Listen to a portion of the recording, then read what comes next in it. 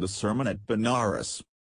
Betty Louise Renshaw Barber was born in Shannon, Mississippi on September 3, 1927, to P.C. and Lillian Renshaw.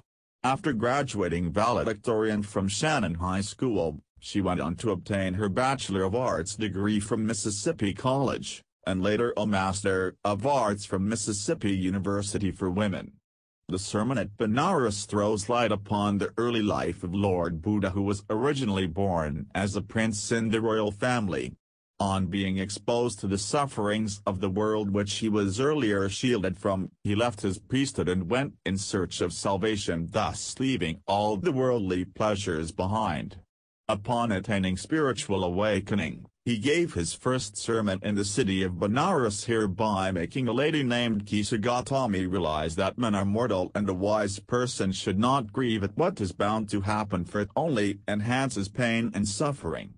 The Sermon at Benares illustrates the valuable preachings of Lord Buddha. Lord Buddha was born as a prince named Siddhartha Gautama in North India. When he was 12 years old, he was sent away from home to study the sacred Hindu scriptures. He returned 4 years later and married a beautiful princess. They had a healthy son and led a life of royalty for 10 years. Being a part of the royal family, he was protected from the sufferings and unpleasant happenings around the world. One fine day while he went out hunting, the prince met an ailing man, an old man, a funeral procession and a monk begging for alms. He was moved by the encounters and soon he left royalty behind to seek enlightenment for all the sorrows that he witnessed. After 7 years, he attained salvation and sat under a tree and renamed it as the Bodhi tree, tree of wisdom, and began preaching and sharing his new understandings.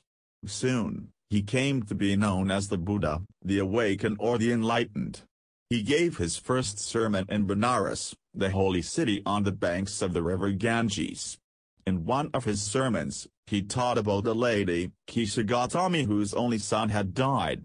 She was devastated and in extreme grief for the sudden loss. She went from one house to another seeking help and medicine to bring her son back to life. People thought that she had lost her mind, owing to her grief. One day, she met a man who directed her to approach Lord Buddha for guidance. He felt that Lord Buddha could possibly help her in this crisis. The lady approached the monk as directed and begged him to cure her son. Lord Buddha asked her to procure mustard seeds from a house where the family had never lost a family member, relative or friend. Kesha Gautami was filled with a ray of hope and immediately went in search of it from one house to another, but she could find none.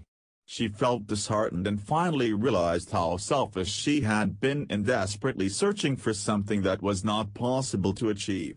Thus, she understood that man is a mortal being. All who come to earth have to leave behind all their relations and belongings when they die. This was the lesson that Lord Buddha taught her and wanted her to understand, that life and death is the cycle of the universe and no one can escape it. Lord Buddha taught a valuable lesson to all that feelings of sorrow and grief only escalates man's suffering and pain. It deteriorates one's health and worsens the current situation. Therefore, a wise person is one who is completely aware how Mother Nature functions and must not lose hope or remain in constant grief for something that is bound to happen.